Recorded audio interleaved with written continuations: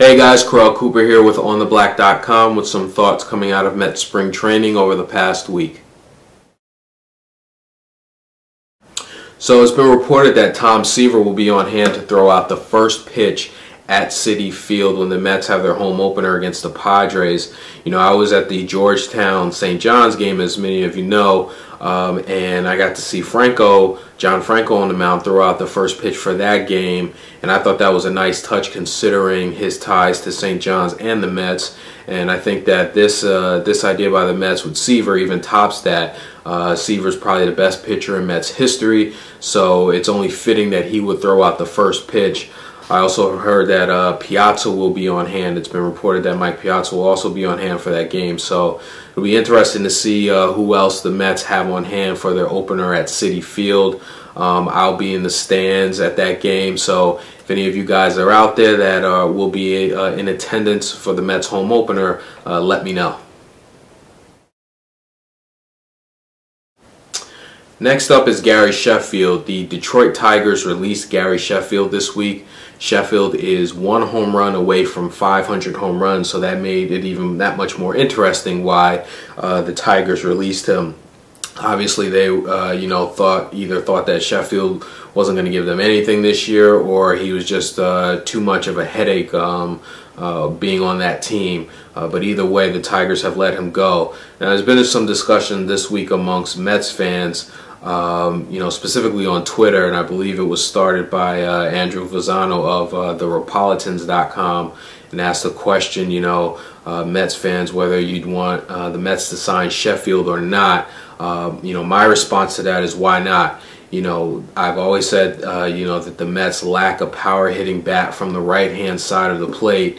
You could probably sign him for minimum amount of money, so it'd be a low-risk, high-return type of deal with Sheffield. I know that they've got Murphy out and left now, and you don't really want to mess with that too much now, especially since we're just starting the season. But why not take a chance on Sheffield? I really don't see much of a downside. Now, some will say that he's a headache and can be a cancer in the clubhouse, but if you look at Sheffield, he works hard. He battles. He goes to bat for all his teammates all the time. So I don't think he's that much of a head case or that much of a cancer in the clubhouse, especially if the Mets can get him for low money, non-guaranteed type of an incentive deal to take a chance on him. So if the Mets did sign Gary Sheffield, I would not be upset at that move. And last but not least is the Sports Illustrated Jinx. SI has picked the New York Mets to win the 2009 World Series, but it's not all that bad because the Mets aren't actually on the cover, so I don't know if this classifies as a jinx or not.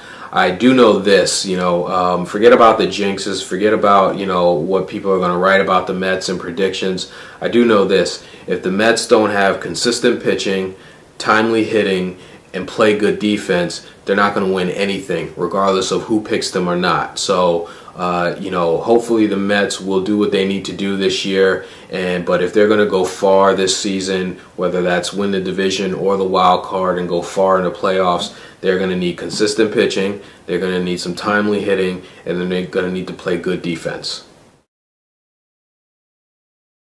So that's it for this week, guys. We're only a few days away now from the start of the regular season. I can't wait till things get started. We've had a nice winter with picking up some good free agents with K-Rod and Puts. Hopefully the Mets will get off to a good start this season. Looking forward to getting going here, battling the Phillies and everyone else in the NL East. Talk to you guys soon.